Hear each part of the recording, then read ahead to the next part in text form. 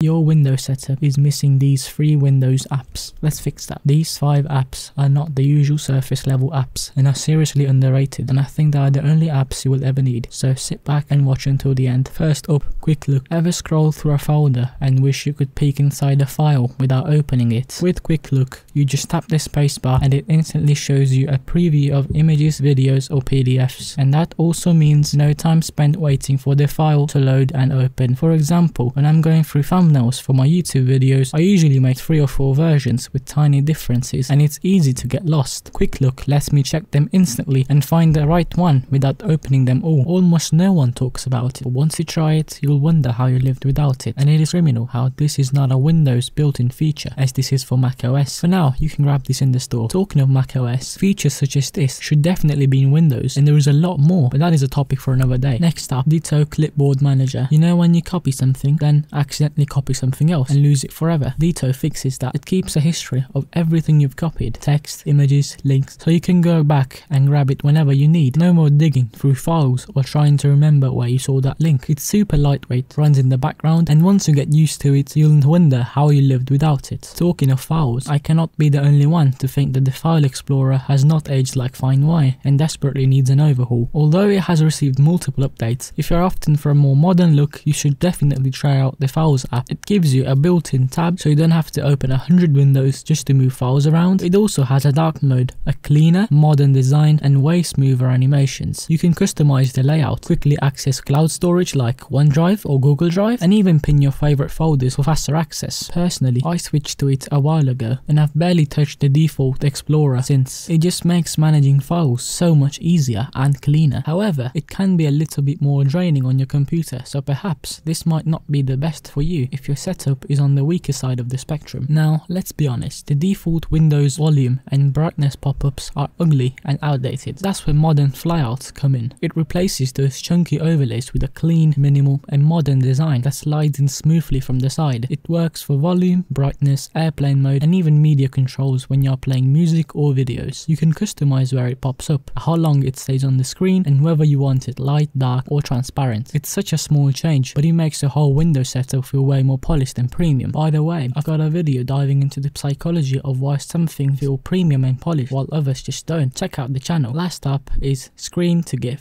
This one's a game changer if you ever need to record your screen. It lets you quickly capture a part of your screen and turn it into a GIF or a video without needing any complicated software. It's perfect for tutorials, demos, or even memes. You just select the area you want, hit record, and whenever you are done, there is a built-in editor so you can trim, cut, or write text right after recording. Although I personally use OBS Studio, this app is for you if you are a more casual user and you are not a YouTuber who's trying to reach 5 subscribers. Please subscribe. It is lightweight, easy to use and saves you from having to upload a full video just to show someone a quick screen action. If you found this useful, drop a like, and if you're into these clean, simple tech upgrades, consider subscribing and perhaps checking my other videos too, as I make videos sometimes.